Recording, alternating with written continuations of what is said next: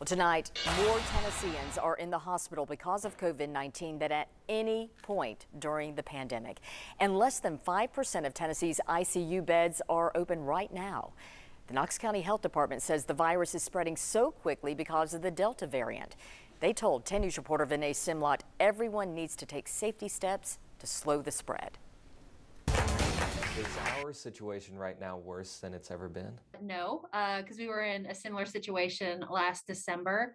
However, this go around, we've gotten there quite a bit faster. In Knox County, new coronavirus cases more than quadrupled in August. The speed of this virus and the sheer volume of cases is outpacing contact tracing. And this time, it's infecting kids too.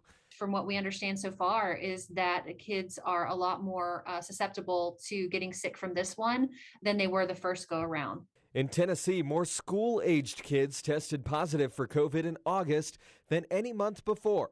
Right now, Knox County Schools doesn't require masks. Do you think KCS should be requiring masks? We recommend that everyone follow CDC masking guidelines. The CDC recommends everyone mask up in kindergarten through 12th grade schools. The only way that we're going to get on the other side of this surge is through following CDC guidelines.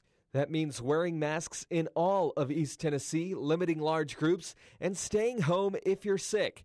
It's also impacting our hospitals. The largest hospitals in East Tennessee warn about longer ER wait times because more people are seeking COVID-19 testing and treatment.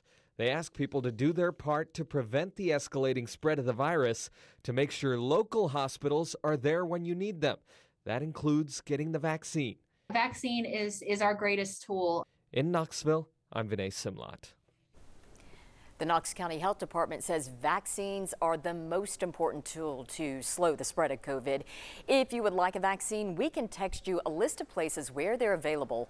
Just text us the word vaccine to the screen number on your screen.